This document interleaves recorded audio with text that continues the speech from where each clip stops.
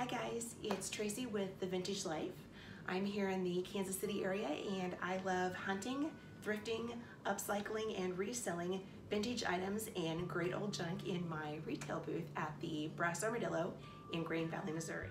This is going to be a thrift flip video. I'm going to show you some items that we thrifted in our last haul, the befores, the process of what we did to those to upcycle them, and then the afters. If you guys enjoy these kinds of videos, then please subscribe to my channel, click the like button and the notification bell, and that way you'll be notified of future videos when I put those up. Let's get into the video. All but one of these are just small decor pieces that we found while we were thrifting. In fact, I think they all came from the same Savers location in Liberty, Missouri. There is one piece that was a friend find from my girlfriend Kendra, the small round wooden rooster tray. She picked that up at a local garage sale and she does such a great job. She finds the greatest old junk. I think she thrifts vicariously for me and finds me really great stuff. I've really had a lot of fun with the pieces that she's found for me.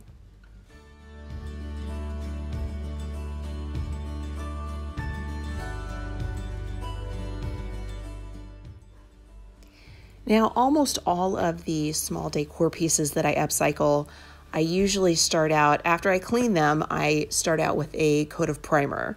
Some get a coat of white primer, some get a coat of black primer, but I usually will either spray or brush on a coat of primer before I ever put on any paint. And I was very excited because I just received 2 new colors of DIY chalk paint. Water Lily and French Millinery, and I was very excited to use those. The French Millinery I mixed up with some baking soda. I wanted to put some texture on a couple of these pieces.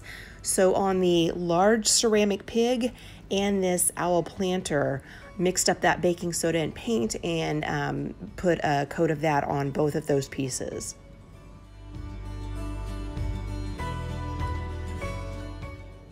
I really had grand plans for this large ceramic piggy bank. I wanted to do the texture paint and white wax. You'll see that's not how it went.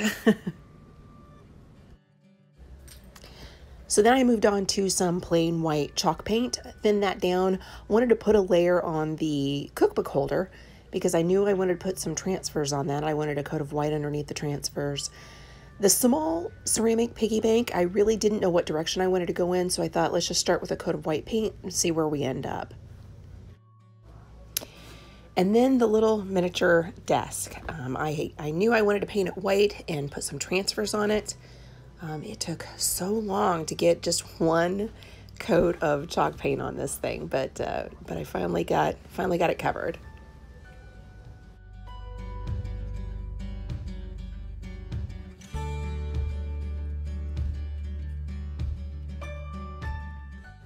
And then the rolling pin, I knew I just wanted to add some color to the handles and distress those back.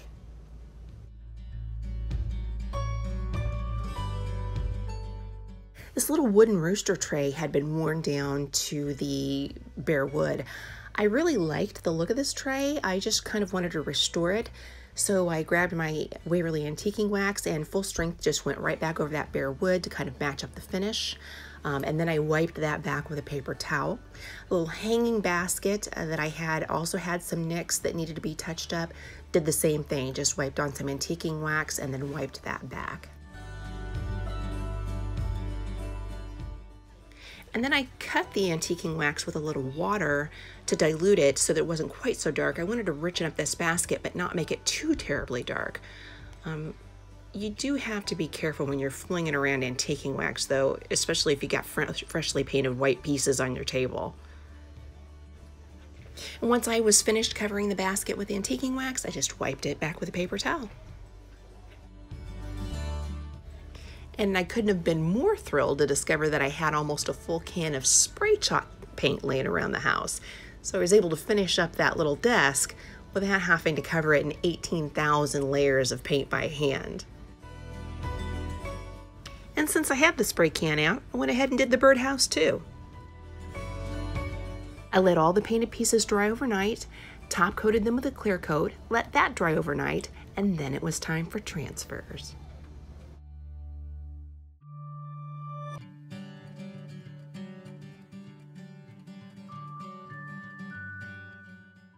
I had also just purchased my very first couple of sets of IOD stamps, so I was dying to give those a try. Now, while I bought the stamps, I did not buy a brayer and I did not buy a block, so it was a little bit of trial and error. I thought that I could maybe use chalk paint. I just put on a thin layer and then tried to press them down evenly. It took a couple of tries to get it right.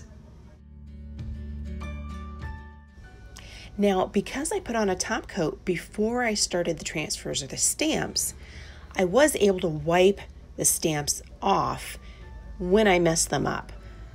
Top coating before you stamp makes it very easy to clean up a mistake if you make one.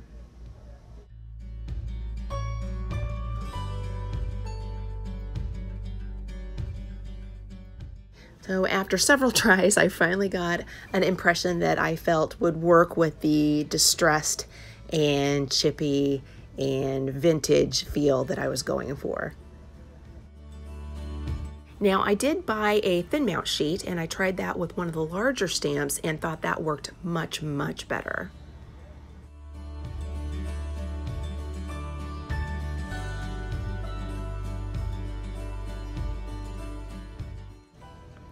The thin mount worked pretty well with this medium-sized dragonfly stamp as well. All in all, with the stamps and the transfers and the distressing, I loved the way this piece turned out. I also added a couple of transfers to the cookbook holder. It came out exactly like I thought it would in my head. I love when that happens.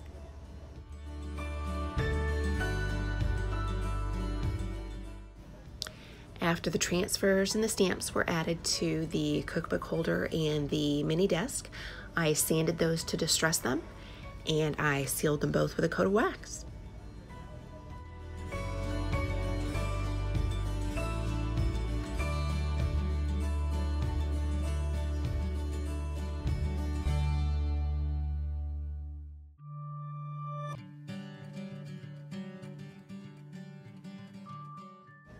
After seeing how beautiful that color water lily was on the stamps, I wanted to paint a couple of pieces with that color. So that's the direction I ended up going with the small piggy bank. I covered him in water lily, and then I ended up using white wax to finish him off.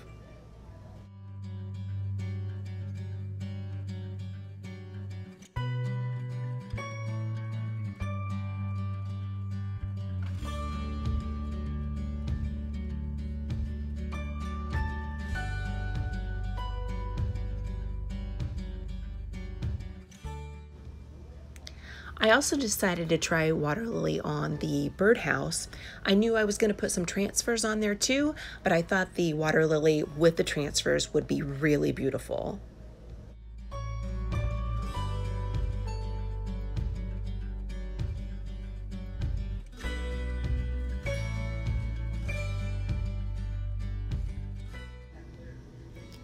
So I cut out some individual transfers and then applied each one around all four sides of the house.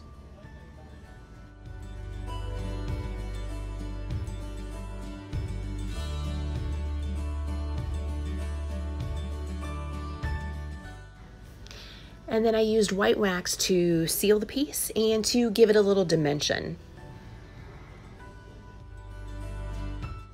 Wax is such a great sealer for chalk paint. You just paint it on and wipe it right back off. Let it dry overnight and then buff it, and it's gorgeous.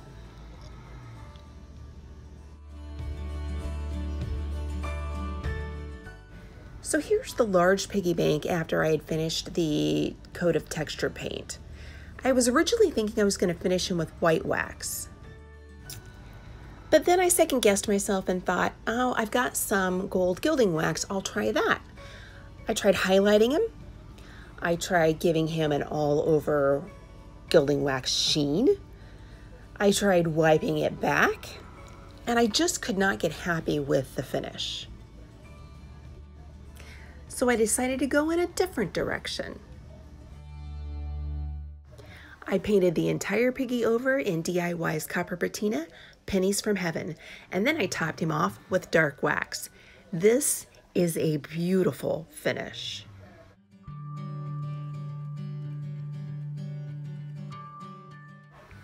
Dark wax is just as easy to work with as any other color wax.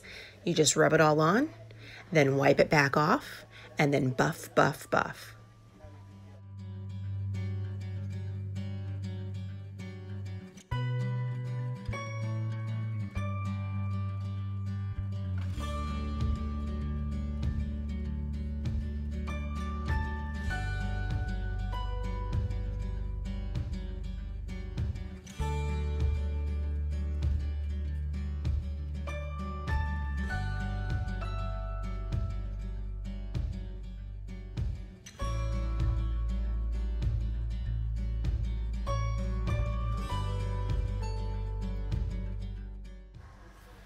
And since I have the dark wax out, I thought I'd go ahead and make the handles on this rolling pin just a little more antique-y.